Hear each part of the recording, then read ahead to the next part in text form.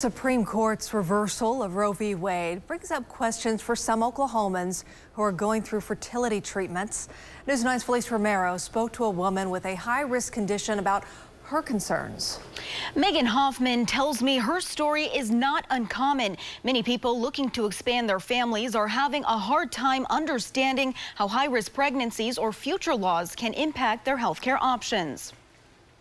So many people in our state likely have never even considered what this means for people who want to have children. Oklahomans struggling to conceive now find themselves navigating new trigger laws instated following the opinion to overturn Roe v. Wade. We are very watchful, as a lot of reproductive specialists are throughout the country, about the implications and, unfortunately, the avalanche of bad bills. When you add in this new layer of stress of wondering who will be writing the next bill, will it be signed, what will it say, do they contradict themselves, it's so hard to navigate through. Megan Hoffman struggles with polycystic ovarian syndrome and takes medicine to help her eggs fully develop, the condition leaving her with a slim chance of getting pregnant. I'm automatically going to be an at-risk, a high-risk pregnancy. She says people with PCOS have a high risk of miscarrying or having an ectopic pregnancy, a life-threatening pregnancy that implants outside of the uterus. In these cases, doctors would terminate the pregnancy through surgery or medication. And the people of Oklahoma have decided through their elected